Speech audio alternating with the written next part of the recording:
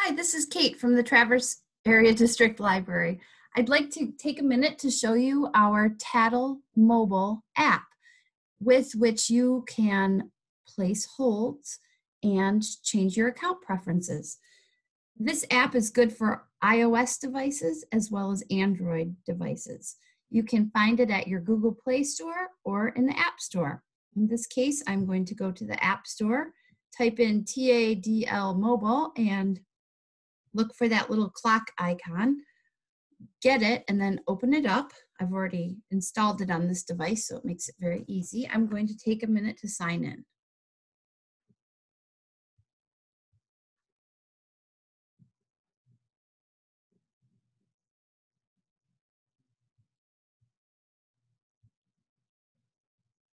If you don't know your username and password, please contact us at ask@tadl.org or give a call and someone can help you. Touch go. This main section tells you what you have checked out. I'll just touch checkouts for a second.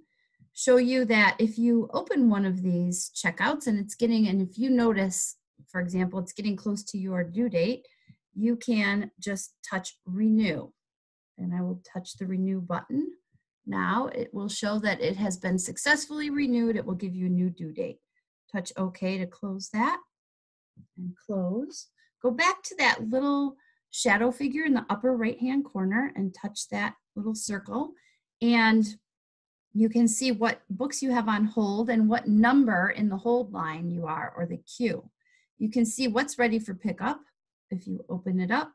It says right there in blue on the first one that it is ready for pickup and what date it is going to come off the hold shelf. What is the last day that you can come and pick it up, because it needs to move along to the next patron if you don't come and get it. You can also suspend a hold, which means if it has not already been pulled for the hold shelf and you have not been notified, this is what you can do. For example, I am on hold for this pie cookbook. Okay, I'm going to open it up, the fourth one down. And if I touch suspend, it says I am in position 1 in the line, and there's only one book. So when that one book gets returned, then it would be my turn. But let's say I don't want that pie cookbook until fall. I can suspend it. It will still sit in my account. And when I'm ready for it, I can activate it by touching, see up at the top it says it was successfully suspended. If I activate it, then it becomes ready for me in the line again. There, I've activated it. So your suspended ones are just waiting for you to activate them again, and your activated ones continue to move you along in the queue line. I'm going to close this, go back to that account section. And before I go to account preferences, I want to just show you view card. This is my favorite feature. If you view card, you can use this right in the self-scan machines to check out your own books. You just scan that barcode and it connects to your account. So you can run into the library now without your wallet, even just with your phone, and check out library books. The other thing I like about this is it has that's your library card number, the 91111. That's your library card number. And it also has your Melcat ID. So if you would like to take a book out from mel.org, you may do that and use your Melcat number. Close this again, go to account preferences. And this is a place where you can choose which library you like to pick your holds up from. And when you're in the search box, or the magnifying glass icon to search for an item, I have changed this from my default location of Traverse City at 610 Woodmere to all locations. I want it to be searched in the whole district.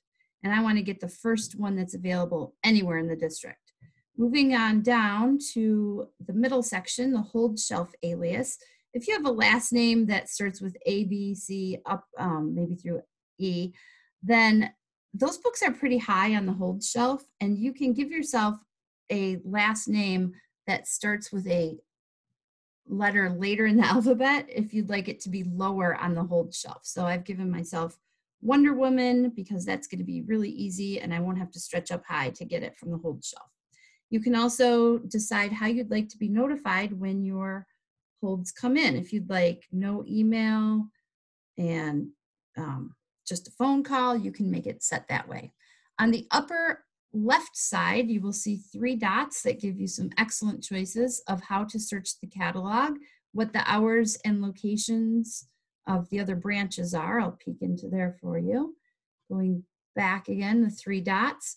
You can get back to your account easily there. There's that shadow icon. You can see what events are happening at the library, what is newsworthy this week, and the featured items. Those are the new hot items that have been purchased, books, videos, and music. Don't be surprised if you see a long line on these. For instance, if you open the hot DVDs and you go to the Star Wars movie, you can put yourself on hold.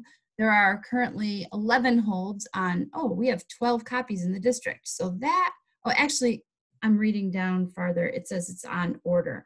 So I'm going to put myself on hold so that when we do finally get it in the building, I'm going to be in line for it. Hold was successfully placed. Touch OK. Close. And now to just review how to place a hold, I'm going to go back to that 3 lines in the upper left corner and touch on the search magnifying glass. And I would like the movie Little Women. And I'm going to put on my advanced options and look in the format because I want it to be just a movie. And let's see, which one do I, there's the new hot one that was just in the theaters. It's like the 4th one down, 1, 2, 3, the 5th one down. There are 0 available. Let's see how many people are in line. There's 54 people in line ahead of me. That's okay. If I don't put myself on hold, I'll never get it. So put it on hold. And my hold was successfully placed. That's just as easy as this could be. And if you place your holds, we will pull them when it is your turn, and we will notify you when it is time to come and pick up your materials. I hope you enjoy this app as much as I do.